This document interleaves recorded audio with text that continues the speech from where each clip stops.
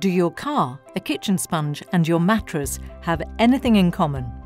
In fact, yes, they all heavily rely on flexible polyurethane foam, as do many other applications, ranging from the cushion that you sit on, the filter in your vacuum cleaner, your car seat, your gym mat, the hand grips of your bike.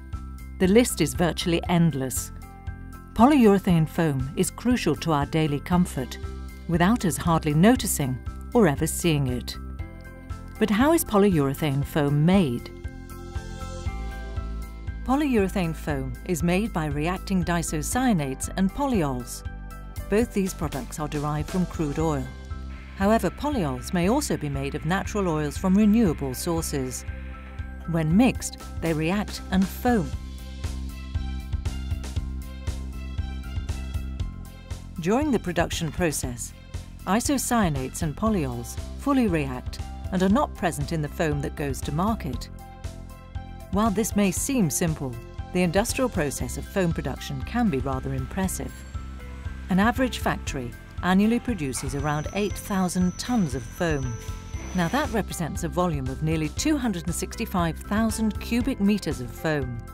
That's like water contained in 96 Olympic swimming pools. And this is only one plant. The EU's entire production of PU foam is enough to fill the Stade de France 10 times, or construct 9 Great Pyramids of Giza. Everything begins with the delivery of raw materials, which are delivered as liquids to on-site storage tanks. Individual substances are then pumped from these tanks to the production area via a closed pipe system. The whole process is computer controlled, so quantities are determined by the exact formulation of the foam to be produced. The mixing head is where the real production process begins. Isocyanates, polyols, pigments and other additives are mixed together in the mixing head. This is poured onto a rolling conveyor belt where it starts to foam. It forms a foam block along the conveyor belt, and because the foam production is a continuous process, any foam block being produced on the conveyor belt could, in theory, be endless.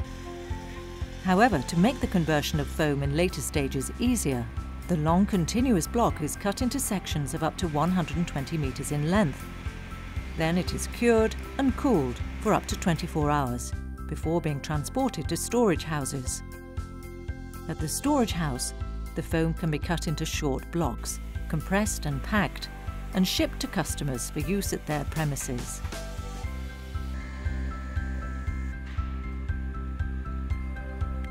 Foam can be transformed on-site into a variety of products.